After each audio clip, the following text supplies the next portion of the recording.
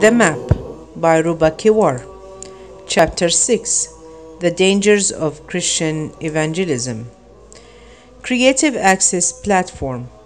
One of the issues presented in the Evangelical Conference was if it's ethical for Christians to find a way to stay in the country as a missionary secretly, and if he can lie if he was asked about his work.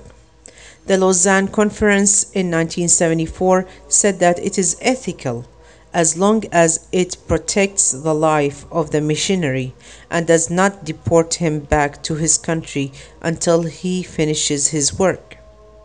We should actually blame the Muslim countries for that, because they allowed for them to lie about their agendas. We know that they are going to enter the country even if there are strict laws against evangelism. I suggest opening the doors for them to do evangelism, but in public, not in secret. If the missionary was caught while evangelizing, then he should face the penalties.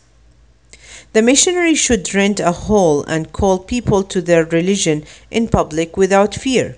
This way it will expose their beliefs and doctrine, and Muslims who have good knowledge should be able to respond to them in public as well. This policy can be applied in the Middle East, such as Lebanon, Egypt, Palestine, Iraq, and Syria, because they have large numbers of indigenous Christians who are not supposed to be forbidden from evangelizing other people as long as they do it in public. However, it may not work in other countries such as those in the Gulf regions because they don't have any Christians. Forbidding the Christians from evangelism will not stop their work. Many youth will look at these Christians with eyes seeking sympathy because they will feel they are oppressed. They may be sympathetic to them and convert to their religion to show their support for them.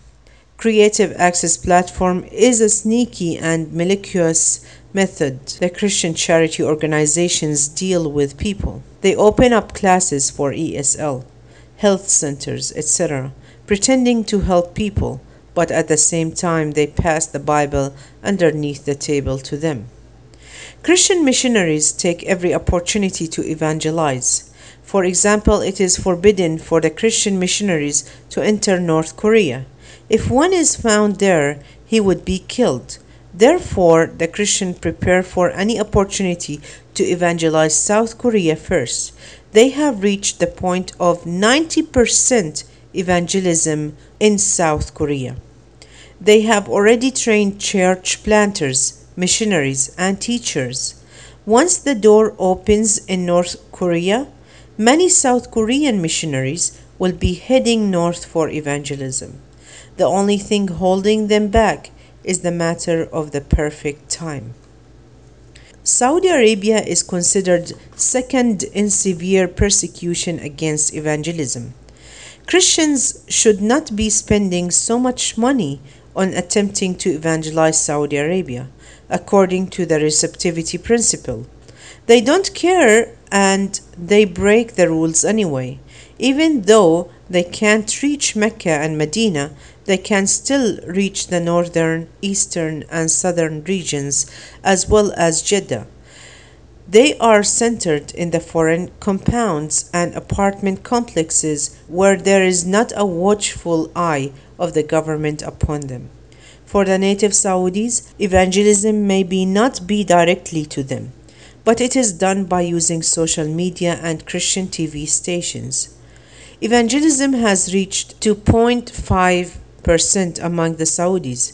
You may not see it as a big deal, but it is considered a big achievement among the Christian agencies and a positive boost for them to continue. In the other Arab countries, we find that the indigenous Arab Christians are already practicing in public evangelism. Christian brochures are distributed calling for peace between the Muslims and Christians. They contain verses from the Quran and the Bible. One day in 2013, I was at a book fair in Egypt, and while passing by one of the Christian tents, there were some young guys distributing some tracts like the Four Spiritual Principles, How can you gain eternal life? And, oh my Muslim brother, sister, I want to tell you that I love you. To tell you honestly, the missionaries are also victims of Christian agencies, because once they finish their work and go back, then their work is done, and they may not be appreciated. When they have a burnout, they may be asked to go back to their country and they will be replaced with other missionaries.